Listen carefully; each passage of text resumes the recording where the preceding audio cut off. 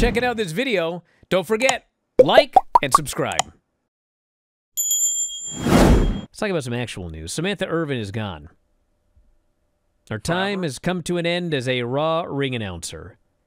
Thank you to every WWE fan who accepted me. She thanks the locker room, the crew, and the cameramen, WWE superstars past and present. She doesn't thank the ones from the future, though. Thanks Paul Heyman, Road Dogg, Triple H, Mark Henry. To the fans, my entire career I've been waiting for you. You were meant to be, and I can prove it. Stay tuned. All my love, Samantha. My presumption is that she's heading to AEW.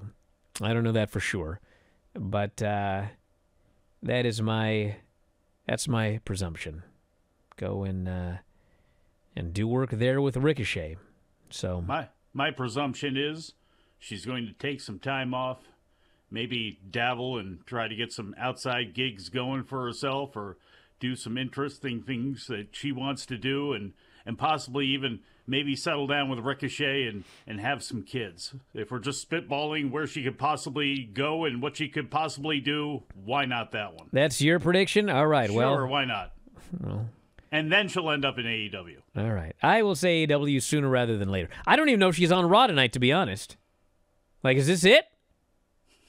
I don't know. And apparently it is. Let's see.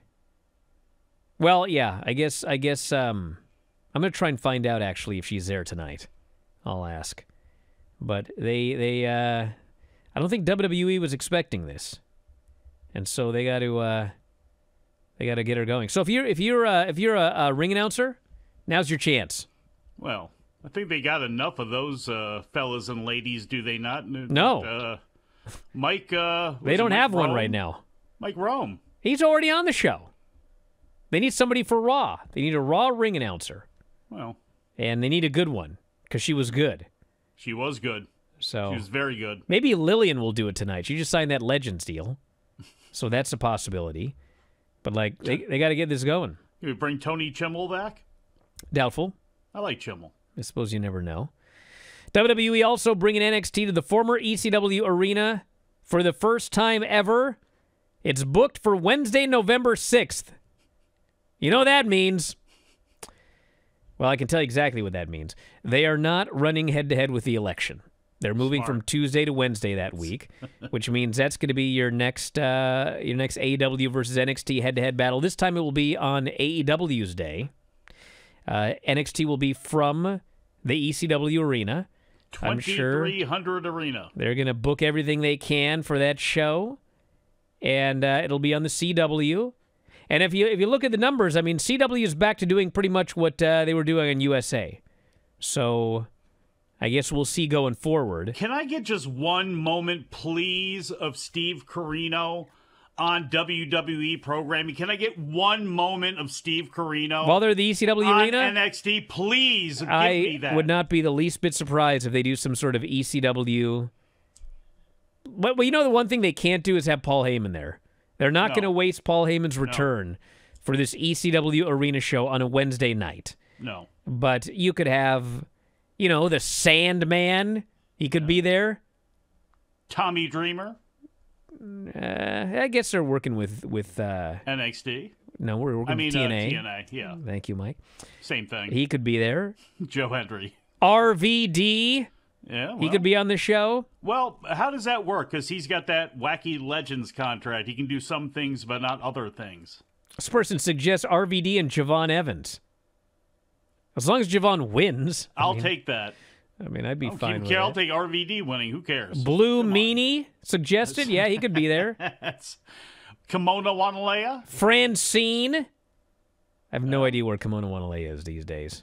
But we know Francine's around. She was on the show a while ago. She was great. We should get her back, in fact. She was. No, the zombie can't be there. He passed away. But he was a nice guy. Is Shane Douglas still on the 86 list? I would suspect he probably won't be there. Yeah. Amish Roadkill and Danny Doring?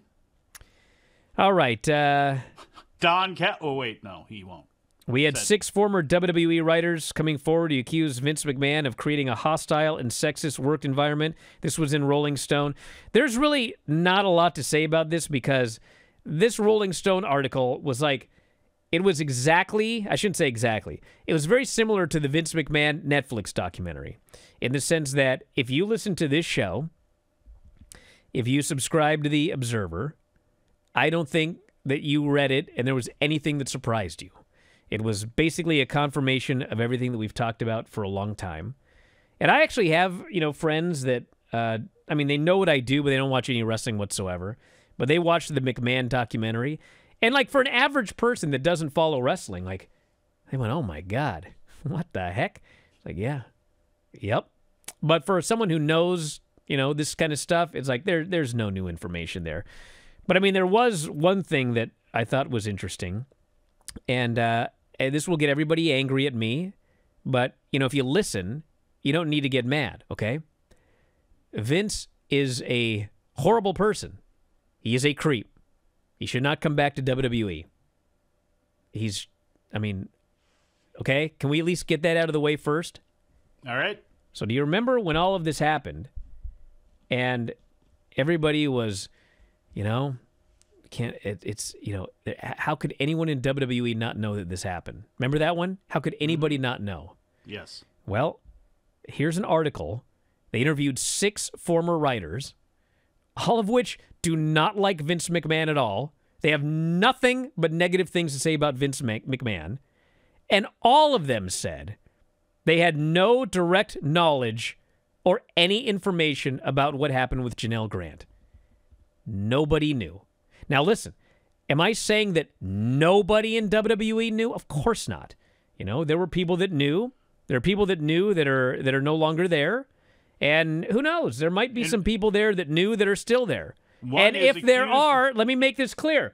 If there are, they should be gone, okay? Yes. But this idea that everybody knew, like everybody is responsible, it's a terrible company. Everybody who works there. The thing with a guy like Vince is they try to cover their tracks, and often they do a good job of it. And I know that everybody read the thing and they were like, oh, Vince was texting pictures to production people and bragging and blah, blah, blah. I don't know if I buy that because it doesn't make any sense. If you look at everything else around this, it's like, it just doesn't make any sense. I think a lot of the things that Vince texted were like his fantasies or whatever. And people bring up, hey, Nick Khan, Triple H. I don't know. Maybe they knew. If they knew, they should be gone. But so far, we don't have any proof that they knew. And as you move further down the ladder, like, there's plenty of people that had no idea about any of this. So here we are, 6 writers. None of them knew anything. And they're all people that very much dislike Vince. So if they did know, they'd have said something. And they still said they had no knowledge of it. Thank you for watching. Make sure you subscribe to the channel and click that notify button, and you'll never miss a video again.